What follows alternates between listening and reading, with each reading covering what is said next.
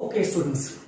Now, again, आपका question number 4, where you are given express 0.9999 in the form of P by Q. Okay? बनाने का procedure फिर से वही, लैंग्वेज थोड़ी सी अलग से लिखी है.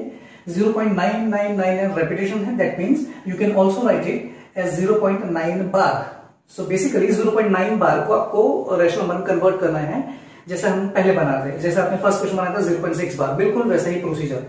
Again let x is equal to 0.99 को आप देख लेंगे 0.9 बार, और क्योंकि पॉइंट के बाद एक नंबर रिपीट हो रहा है, 10 से मल्टीप्लाई करेंगे. Multiply both sides by 10, so it becomes 10x. And यहाँ पे रिपीट हो मल्टीप्लाई करेंगे अगर आप, तो 0.9 मल्टीप्लाई बाय 10, तो it becomes 9.9999. You can write 9.9 bar. Again subtracting equation 1 from 2, so 10x में से x गया और यहाँ पे 9.9 बार में से 0.9 गया, तो 10x में से x गया और 9x, यहाँ पे बचेगा 9, x is 9/9 और 1. That's why you can write 0.9999. इसलिए हम ऐसा मानते हैं कि किसी भी चीज 0.9999 is equal to 1. Hence proved.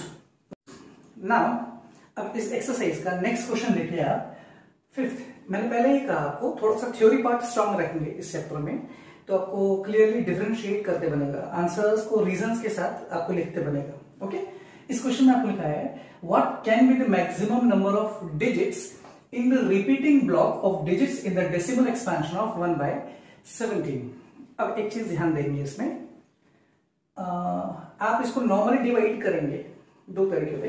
एक तरीका है आप इसको एक्चुअल में डिवाइड करेंगे, क्योंकि क्वेश्चन में वेरीफाई करेंगे. क्वेश्चन का मेन पार्ट पूछा है कि जब आप इसको डिवाइड करेंगे और जो आंसर आएगा उसमें जो रिपीटिंग ब्लॉक्स में, यानी कितने नंबर्स रिपीट हो सकते हैं, एक नंबर रिपीट हो सकते हैं, 2 हो सकते हैं, 5 हो सकते हैं. तो हम यहाँ पे देख रहे हैं, इसका ये आंसर है, इसमें 16 नंबर्स रिपीट है. उसने पूछा था कि कितने नंबर्स रिपीट हो सकते हैं. ओके, और फिर आपका जो आंसर होना चाहिए उसको वेरीफाई करने भी कहा था इसमें. तो हम इसको सॉल्व करके भी देखेंगे. तो देखिए आप, जैसे 1 को 17 से डिवाइड करना है, सिंपल प्रोसीजर. 17 से 1 होता नहीं है, पहले हम 0 लगाएंगे, पॉइंट लगा के एक 0, बट 10 स्टिल 17 से नहीं होता है, तो एक 0 और लगेगा, so that it becomes 100. Now जैसे नॉर्मल डिवीजन हम करते हैं, 17 5 85 रिमाइंडर. देन आगे भी जैसे हम डिवाइड करते जाते हैं, ये कई स्टेप तक ये चलता जा रहा है. यहाँ पे मैंने कुछ डिजिट्स तक, अभी भी 70 बचा है, डिवीजन कंप्लीट हुआ नहीं है. ये तब तक करते रहते हैं हम जब तक कि आंसर्स रिपीट होना चालू नहीं हो जाता है. तो जब हम इसको डिवाइड करके देखेंगे एक्चुअल में, तो आपको ये वैल्यू मिलेगी. ओके, क्वेश्चन इज कि what can be the maximum number of digits in the repeating block. क्योंकि यहां पे 17 से डिवाइड हो रहा है ये, तो ये रूल है. देखिए मैंने लास्ट में बताया, एक चीज और समझाता हूं मैं आपको. फॉर एग्जाम्पल एक क्वेश्चन है 10/3. आपको 10 को 3 से डिवाइड करना है. देखिए नंबर्स को जब भी डिवाइड करें, रैशनल नंबर्स को जब भी आप डिवाइड करेंगे, उसमें दो ही आंसर हो सकते हैं, दो ही ऑप्शन होते हैं. या तो वो टर्मिनेट हो जाएगा, रैशनल नंबर्स जब भी डिवाइड होंगे तो you will get terminating decimal. That means एक फिक्स पॉइंट के बाद आंसर आ जाएगा. और अगर एक फिक्स पॉइंट के बाद खत्म नहीं हो रहा है, तो नंबर्स रिपीट होना चालू हो जाएंगे. दैट मीन्स रैशनल नंबर को जब भी आप डिवाइड करते हैं या डेसिमल में रिप्रेजेंट करते हैं, तो आइदर वो टर्मिनेटिंग होंगे, और अगर नॉन टर्मिनेटिंग हुए तो रिपीटिंग होंगे. आइदर टर्मिनेटिंग और नॉन टर्मिनेटिंग बट रिपीटिंग. और यही कारण है कि इररेशनल को कहा जाता है non terminating and non repeating.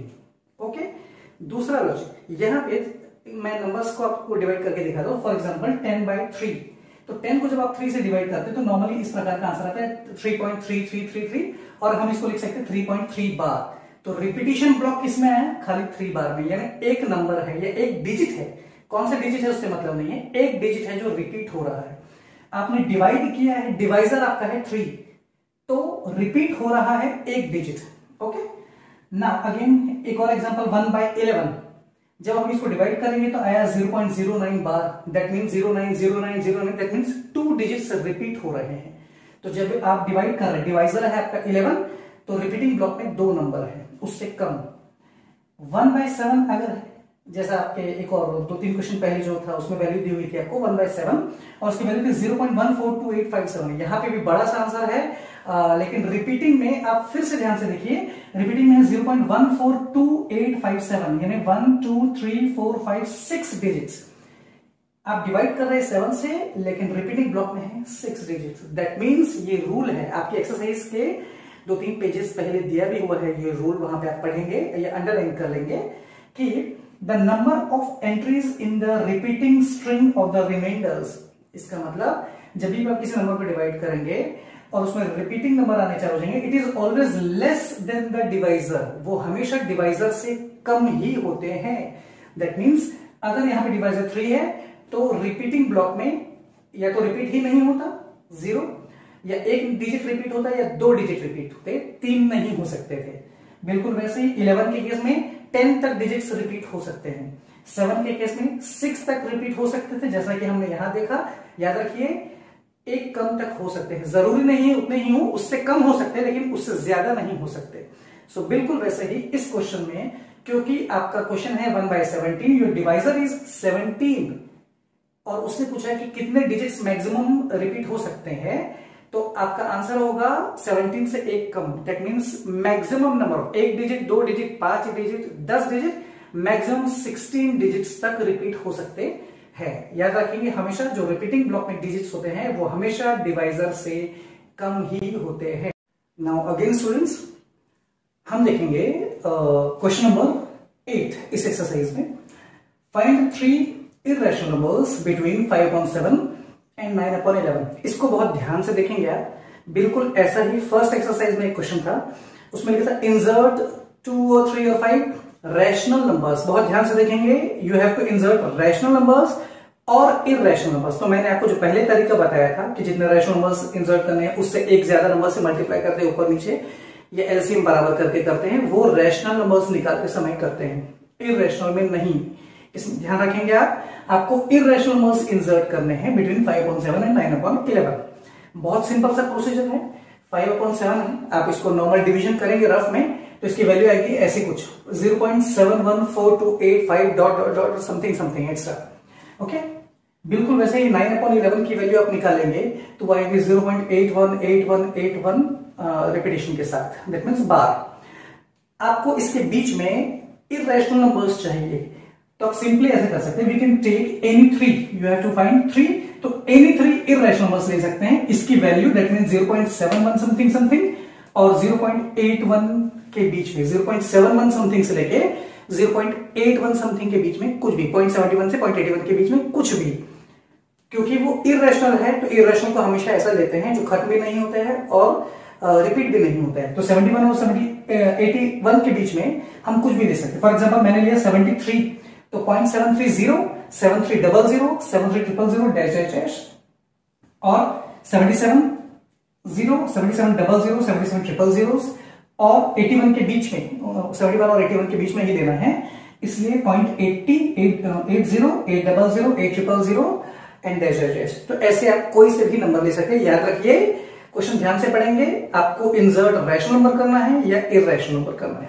Okay, बिल्कुल वैसे ही आपका नेक्स्ट क्वेश्चन जो है question number 9, classify the following. आपको कुछ नंबर्स दिए हुए हैं, आपको उसमें छाटना है, बताना है कि वो जो नंबर्स है वो रैशनल है या इरेशनल। मैंने आपको पहले भी बताया, बहुत ध्यान से रखेंगे, सिर्फ non terminating and non repeating हो, दोनों ही नॉन हो, तभी वो नंबर इरेशनल होते हैं। That means dot dot dot खत्म भी नहीं होते हैं और रिपीट भी नहीं होते हैं। ओके, अब हम देखेंगे सपोज √23, आप इसकी वैल्यू फाइंड करेंगे तो देखेंगे इसकी कोई फिक्स वैल्यू नहीं निकलती है। क्योंकि इसकी कोई फिक्स वैल्यू नहीं निकलती है, रूट वाला नंबर है, तो ये कहलाएगा आपका इरेशनल नंबर। सो ये हो गया आपका इरेशनल नंबर। मैं शॉर्ट में लिख रहा हूं, आप एग्जाम में पूरा लिखेंगे। ओके, ये इरेशनल नंबर। Second is √225। ये जरूरी नहीं, मैंने पहले भी बताया था, जरूरी नहीं कि सारे रूट वाले नंबर इरेशनल होते हैं। आप इसका रूट फाइंड कर, इसकी वैल्यू आप फाइंड करके देखेंगे, फिक्स नंबर्स में नहीं निकलेगी, लेकिन √225 जब आप फाइंड करेंगे तो यू विल गेट 15। तो √225 की वैल्यू निकलती है, you will get 3 × 3 × 5 × 5, that means 15 value निकली। और भले ही वो रूट में है, लेकिन क्योंकि उसकी एक फिक्स वैल्यू निकली है 15, इसलिए ये रैशनल नंबर है, this is rational. Third is 0.3796, भले ही डेसिमल वाला है लेकिन कंप्लीट डिवीजन है, टर्मिनेटिंग है, आगे में डॉट नहीं है, दैट मींस डिवीजन खत्म हो गया है, ये टर्मिनेटिंग है, इसलिए ये भी rational. Okay, next is 7.478478।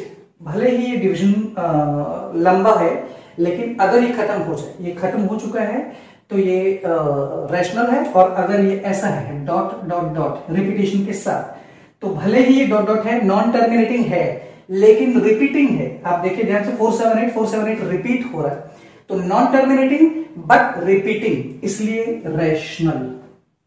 Last वाला 1.10 100 100 dot dot dot, that means खत्म भी नहीं हो रहा है, नॉन टर्मिनेटिंग, और रिपीट भी नहीं हो रहा है, तो non repeating, non terminating as well as non repeating, इसीलिए इररेशनल। दैट मींस ये नंबर आपका कहलाएगा इररेशनल। सो इस एक्सरसाइज को और बहुत ध्यान से प्रैक्टिस करके आप बनाएंगे। Now will see question number 6। Question number 6 is you have to take any two integers p and q with common factor 1 and having terminating decimal representation। एक चीज ध्यान से समझेंगे आपको कोई दो नंबर लेने हैं p and q with common factor 1। इसका मतलब होता है कि वो जो दो नंबर आप लेंगे, ऊपर नीचे कुछ भी नंबर ले सकते हैं, उनमें 1 के अलावा कुछ भी कॉमन नहीं होना चाहिए। दैट मीन्स सिंपली उनमें कुछ भी कॉमन नहीं होना चाहिए। दैट मीन्स 2/3 और 5/6। These numbers are also called co-prime numbers। बहुत लोग ऐसा समझते हैं कि co-prime numbers ऐसे होते हैं जिनमें दोनों नंबर्स प्राइम हो।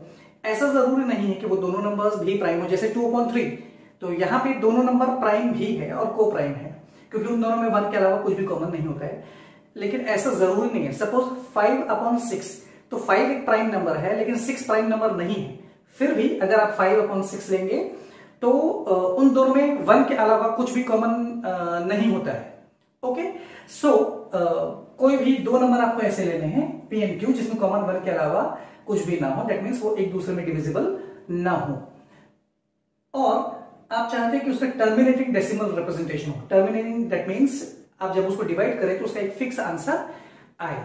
और लास्ट में जब आप ऐसे करके देखेंगे, can you guess the property of q, कि उसकी क्या प्रॉपर्टी होती है। देखिए कोई भी एग्जांपल ले सकते हैं। हाँ, बस ये ध्यान रखिएगा, सपोज आपने 20/10 लिया, वो नहीं ले सकते क्योंकि 20 और 10 में 10 कॉमन होता है, 2 भी कॉमन होता है, 5 भी कॉमन होता है। आप कोई से भी दो नंबर ले सकते हैं, उनमें एक दूसरे में कुछ भी कॉमन नहीं होना चाहिए, नंबर कोई से भी ले सकते हैं। तो सपोज हमने लिया 26/5। ओके, इन दोनों में कुछ भी कॉमन नहीं होता है। तो जब आप इसको सॉल्व करेंगे, आप देखेंगे आंसर आएगा 5.2, टर्मिनेटिंग डेसिमल बाका आएगा 5.2 आएगा, और ये खत्म हो जाएगा डिवाइड। एक और एग्जांपल 5/2, उसमें कुछ भी कॉमन नहीं होता है, डिवाइड करेंगे तो आंसर आएगा 2.5। एक और एग्जांपल 33/5, जब आप उसको डिवाइड करेंगे तो योर आंसर वुड बी 6.6। 33/4, जब आप इसको डिवाइड करेंगे तो आंसर आएगा 8.25। एक और एग्जांपल 104/25, तो जब आप इसको डिवाइड करेंगे तो आपका आंसर आएगा 4.16। एक खास बात जो आप इसमें देखेंगे, ये सारे के सारे ही को प्राइम नंबर्स है, लेकिन एक दूसरे से वो परफेक्टली डिवाइड हो जा रहा है, टर्मिनेटिंग डेसिमल आ रहा है। तो डिनोमिनेटर की क्या खास बात है इसमें, आप ध्यान से देखेंगे, पहले वाले में डिनोमिनेटर 5, ओनली 5। जब आप इसको प्राइम फैक्टराइजेशन में तोड़ेंगे तो 5 and 1। यहाँ पे 2 का प्राइम फैक्टर भी 2 and 1, 5 का अगेन 5, 4, यहाँ पे 4 है, लेकिन 4 can be split into 2 into 2, that means, और यहाँ पे भी 25, that means 5 into 5। That means अगर जब आप किसी नंबर को डिवाइड कर रहे हैं और नीचे डिनोमिनेटर में आइदर 2 हो और 2 के पावर्स, दैट मीन्स एक बार या ज्यादा बार, लेकिन 2, वैसे ही 5 हो या 5 के पावर्स हो, यानी एक बार 5 या 5 into 5 25, या 5 into 5 into 5 125। तो 2 हो या उसके पावर्स हो, 5 हो या उसके पावर्स हो, या 2 और 5 दोनों हो। दैट मीन्स सपोज 10 है, वो भी चलेगा, क्योंकि 10 को जब आप प्राइम फैक्टर में तोड़ेंगे तो 2 into 5। तो कोई भी डेसिमल एक्सपेंशन जिसके डिनोमिनेटर में या तो 2 होता है, 2 और 2 के पावर्स, 5 और 5 के पावर्स, या 2 and 5 बोथ, वो टर्मिनेटिंग डेसिमल एक्सपेंशन होता है।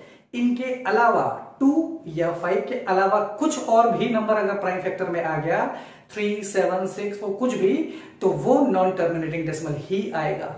ओके, सो किसी भी डेसिमल एक्सपेंशन को टर्मिनेटिंग होने के लिए कंडीशन मस्ट है कि जो उसका डिनोमिनेटर है दैट इज क्यू, वो 2 या 5 या 2 and 5 बोथ के पावर्स में होना चाहिए, अदरवाइज नहीं।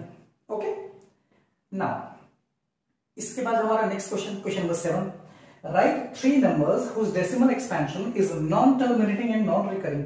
मैंने पहले ही बताया रैशनल नंबर्स के या तो टर्मिनेटिंग होते हैं या नॉन टर्मिनेटिंग, लेकिन नॉन टर्मिनेटिंग भी होंगे तो रिपीटिंग होते हैं। अगर कोई नंबर नॉन टर्मिनेटिंग भी है, नॉन रिपीटिंग भी है, दैट मीन्स वो इररेशनल नंबर ही होगा। तो अगर आपको पूछा है non terminating and non recurring, that means indirectly आपसे इररेशनल नंबर्स पूछे जा रहे हैं। कोई भी 3 इररेशनल नंबर्स आप बता सकते हैं। फॉर एग्जांपल √2, क्योंकि उसकी वैल्यू जब आप फाइंड करने जाएंगे, स्क्वायर डिवीजन मेथड से होता है ये, 1.41 42 13 5 6 और उसके बाद भी ये चलते चला जाएगा। तो क्योंकि डॉट डॉट डॉट शोज कि वो डिवाइड खत्म नहीं हो रहा है, नॉन टर्मिनेटिंग ना ही रिपीट हो रहा है, non terminating and non repeating. Same is the case with √3। और एक और कोई भी एग्जांपल जैसा हमने पहले भी देखा था, 1.01 देन 001 देन 0001, तो ये ना खत्म और लास्ट में डॉट डॉट जरूर लगाएंगे आप, दैट मीन्स कि वो नॉन टर्मिनेटिंग है और नॉन रिपीटिंग है। तो इस प्रकार के कोई से भी एग्जांपल आप दे सकते हैं। थ्योरी पार्ट आप थोड़ा अपना स्ट्रॉन्ग रखेंगे।